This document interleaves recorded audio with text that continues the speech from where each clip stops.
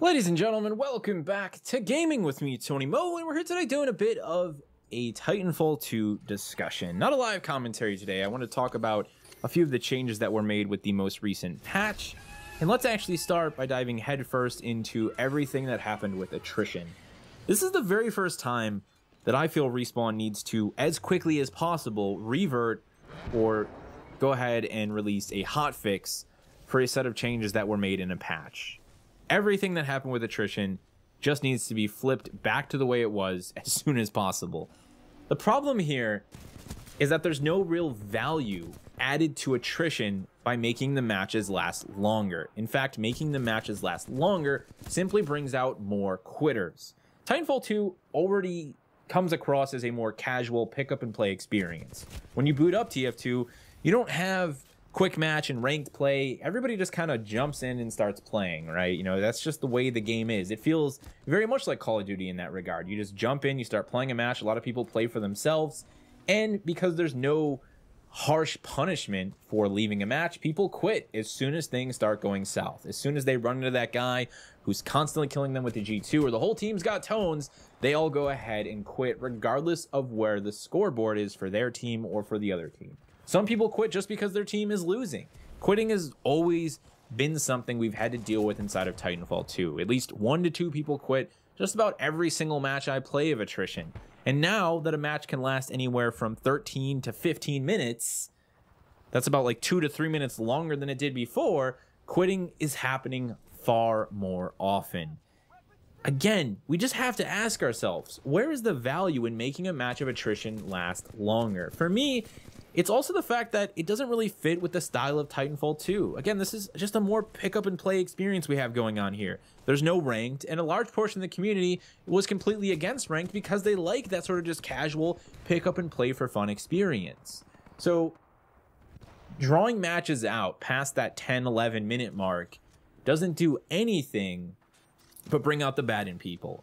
You know, this isn't Battlefield. People aren't expecting a 15, 20-minute match. They want to sit down, play for 10, 12 minutes, and then be able to walk away and go do something else or play another match with their friends. They want the matches to start and finish, and they don't want to have it feel like they remember where the midway point was. You know, this doesn't need to be this up and down tug of war that you get in Battlefield. It just doesn't fit the style of Titanfall 2. And again, it's bringing out a lot of quitters. It's making Attrition a place that no one really wants to be.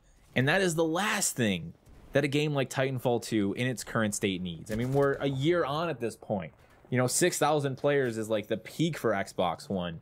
We don't suddenly need people to be dropping like flies because the last bastion of Titanfall 2's game modes, Attrition, where everybody knew they could get a match in 30 seconds to a minute, is slowly dying out because of quitters. Because Attrition was suddenly lengthened. You know, all the changes that were made to Attrition made the matches longer. Higher point score requirement, longer match timer, and I know I misspoke on this yesterday, Reapers are worth less points than they were before.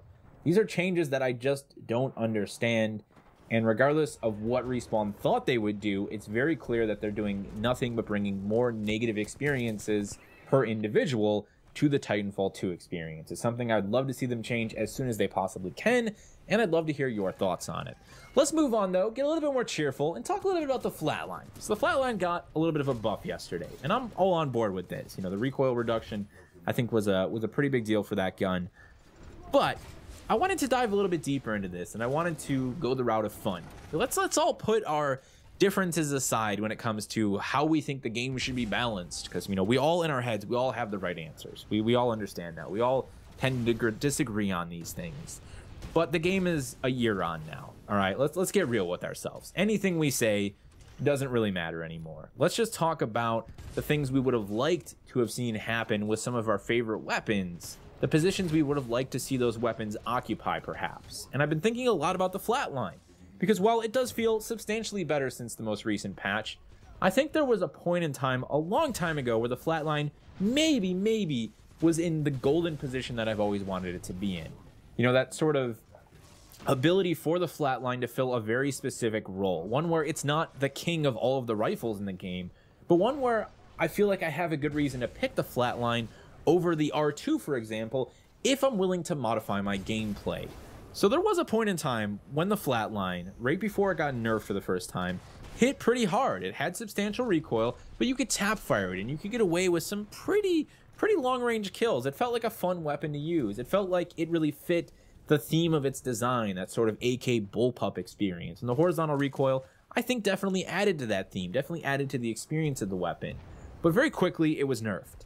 And it suddenly became a weapon that simply was never as good as other weapons you could be picking, especially the R2 and eventually the R101 variant.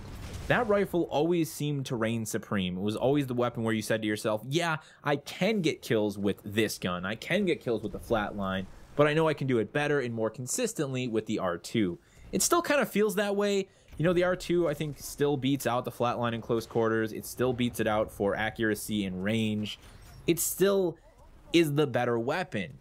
And again, there's nothing wrong with that, because I think if we take a look at the projectile-based weapons, for example, you know, the Cold War and the softball, these are weapons that you can have fun with. They're weapons that really do, I think, make Titanfall 2 the enjoyable experience it is for so many of us.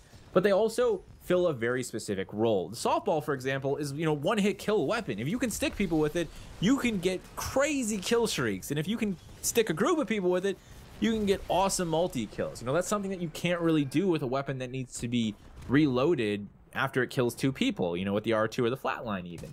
The Cold War can rain death from above. Again, it fits a very specific role. The Flatline just doesn't feel like it does that, though. So for me, I always envision the Flatline being a gun with even heavier recoil than it's ever had before, like substantial recoil.